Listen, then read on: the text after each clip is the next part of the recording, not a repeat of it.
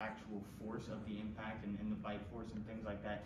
But there's tons of variables along with it, like the size of the person, the direction of the two people that are hitting each other, what actually hits your head, whether it be a ball, the size of the ball, the surface area of the ball versus a person, how fast, the weight of all those things. So it's not necessarily going to be like a personalized, like you have a concussion, as much as it's a, hey, we noticed a very high impact or weird direction, high impact hit, and you want to be checked at this point in time. It's kind of like a flag, like, hey, something really bad just happened, we need a check right here, rather than for sure this person has a concussion.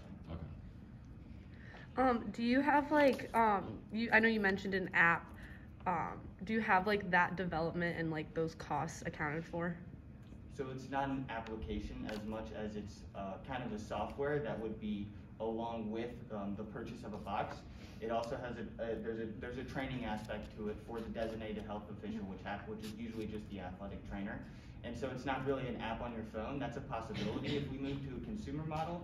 But at the startup stage, it's just going to be, it's kind of a server model where all the mouth guards on a box, which you can also add more mouth guards to a server for a whole team, will be monitored by the health official, like the athletic trainer, during the game, so that they can see all the players on the field and what's happening in real time as they're playing. Yeah, so it's like, do you have like all those finances accounted for? No, then? we do not. But the way we're going to go about going for those is looking at grants and competing technology that uses very similar styles, and see what the research and development for those were. So let me intervene for 1 second. What if I told you that you're being too generous, and you're allowing him to be too generous by not being generous enough, right? So like, I would love to see, like, what would you suggest this is a concern for you, obviously. You're like, hey, I don't know if you guys have accounted for this cost.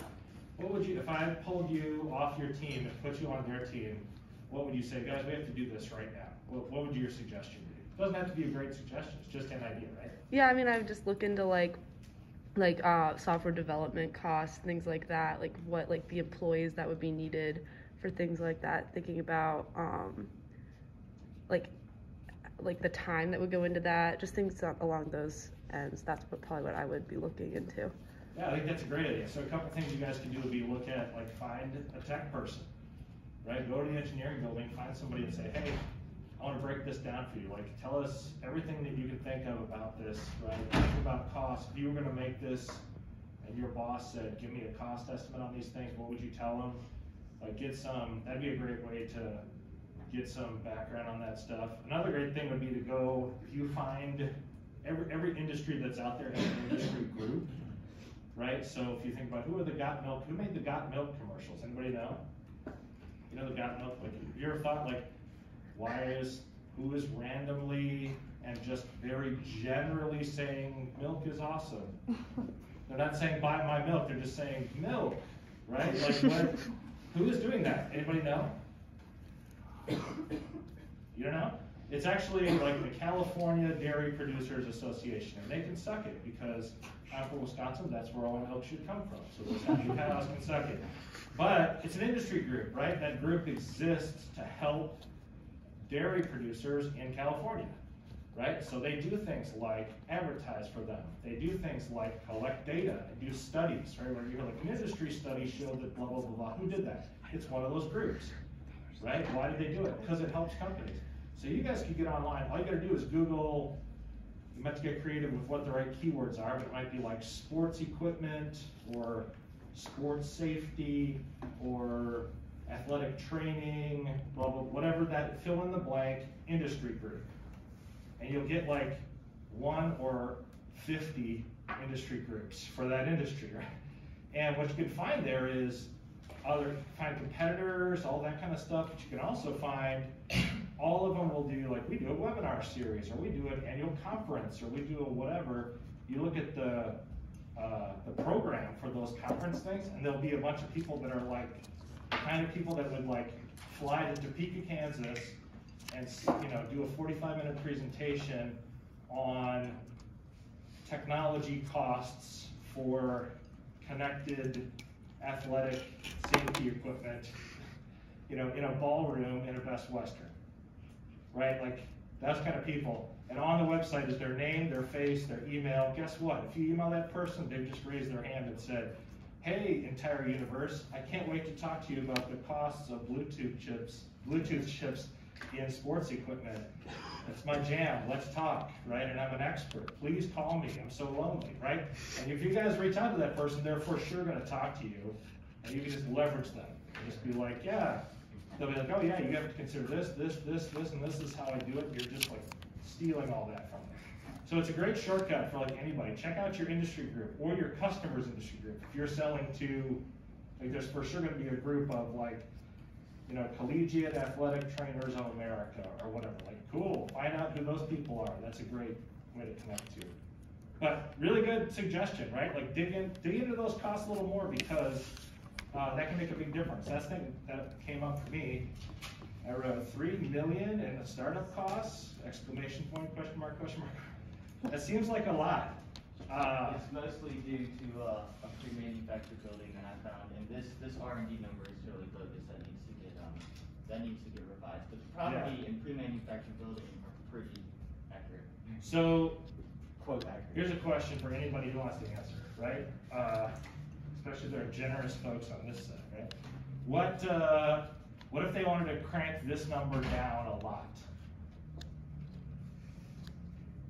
Anybody feel like it's going to be hard for them to start this business in terms of like selling, that kind of thing? It'll be tough, right? Yeah, like everybody's business.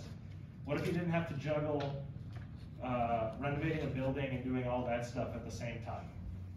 You could do this. I'm not saying don't. I'm just saying like you have an option here. If they wanted to crank this lever down, they're turning their investment knob down to 0, basically, right? Or way down from 3 million. What's the other option? I mean, how could they do that if they want to? I'm not doubting these numbers. I'm just saying you could make a strategic choice to do it a different way. What do you think, guys? Could they move this down? Yeah. Maybe you could outsource your manufacturing so you don't have to handle it, someone else does it for you. That's totally an option. So what would happen if they do that? What changes in their business model? This money, you know, this cost doesn't go away completely. It's not like, well, why don't you just do this for free instead of for money? Right? We would either sell our patent or our license to somebody. Well, you wouldn't have to sell your patent. I don't know if you have a patent. I don't know. Okay, if you don't have a patent yet, it doesn't matter, but no, it's your cost of goods sold, right? Your cost of goods sold will go way, way, way up. Because you'd be like, guess what? Like, somebody else is doing this whole process of producing each of these mouth guards for us, right? But this goes away.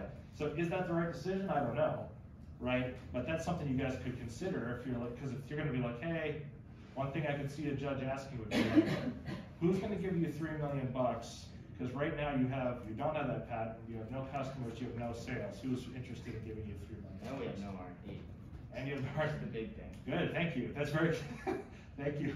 Don't tell them that, right? I won't. But yeah, cool. Like, well, what if, maybe nobody. So what if we didn't need that $3 million, right? Sure, our margins would be way worse, but you have, by my figuring, you're like a 51% margin, right? So if it meant starting or not starting, right? You could get 51% margin and not get this $3 million, never get started, right? Just nothing ever happens. Or you could get a much lower margin to start out, right? And say, cool, that'll help us actually launch maybe our first, batch of 10,000 units or whatever. We just outsource, like we just literally find somebody who just will send us the pre-shrink wrapped box with everything in it ready to go, right? You'll still have to do setup costs and everything with that, but this would go way down from 3 million to much, much less, right? It's just a thing you could do, and then say, cool, later, when it makes sense for us to do so, then we'll manufacture ourselves. Just a thought. Any other thoughts you guys have for these guys? If you don't, I'll just talk at them. You don't want to hear that. I have a question, sir, about your target customer base. So you said that you wanted to target high schools, and that the high schools would probably buy about 2 boxes. That'd be about $10,000. Do you have an estimate of how many high schools in the United States can realistically afford that on sports? So as far as estimates for high schools, no, we don't have a number for that, but to qualitatively answer your question, like our earliest adopter was very privatized, select style high schools, people that usually have a lot of admission costs or tuition costs for their high school students. The first two that come to mind are Moeller, which is local Cincinnati, and IGM in Texas or Florida. Schools like that as our first early adopters because they really already go above and beyond to provide the top-notch equipment for their participants. So we're thinking that at least at first we're going to have to go for them. And whether or not it's high school or college doesn't really matter. It's just we feel like our impact is going to be best in either of those two areas. So are any of you guys high school athletes? Yeah, all three of you, right? Okay, cool. So one thing that'd be really helpful, like I have the same kind of question. Like I don't know what a high school athletic director's budget looks like. And I don't mean like their total amount. So like what you're getting at here, so like some schools have a very big budget for this. Okay, cool. But if you looked into the details of their budget, like where is that money getting divided up, right? And so that'd be really helpful for you to know. If you were like, hey, schools like this are paying something like $30,000 a year for safety type stuff, and this would fall under that category, then we probably feel a lot better. This is a pretty important safety piece, maybe one that they're really not, that they ought to be paying a lot more attention to and they're not, right? And now I understand kind of what their budget looks like. The other thing you could find out by talking to them, what I'm suggesting is call your high school coaches, right? I'm sure they would love to hear from you.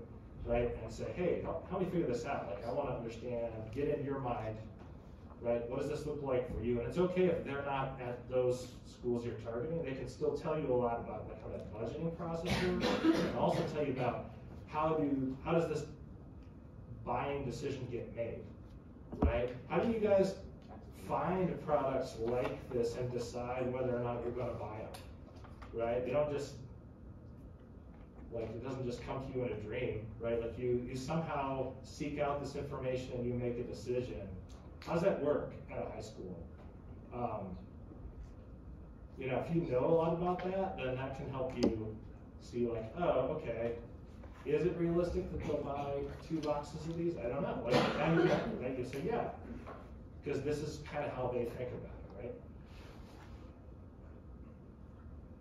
right? Any other thoughts? Have you looked into maybe like lifetime warranties or like free repairs? Because I know your cost is a lot higher. No, and the reason for that being is we need to figure out the actual lifetime of mouth guards. So for traditional mouth guards, at least on my personal account, I've had my mouth guard replaced every year or 2 years. So we have to figure out, you know, what is the ideal material to actually form the mouth guards out of, and then what does the lifetime actually look like on that? Because that's also a huge part of our business model is what's the retention rate on purchases that teams have to do? Because not only are there different players, but does the same player have to buy more than one mouth guard? And that's a really, really, really big question mark in our business model. Yeah, another shortcut where if you call your coaches, right? They'll have those answers. Yeah, we usually replace that stuff every year. Well, we plan, you know, some things we plan on replacing at this kind of rate, and other things we plan on replacing every 2 years or whatever, right? So they can tell you, you don't have to guess. Any other thoughts? Good work. Good work. You guys were greedy at the end. You guys were generous at the end. I love it. Nice job. The one thing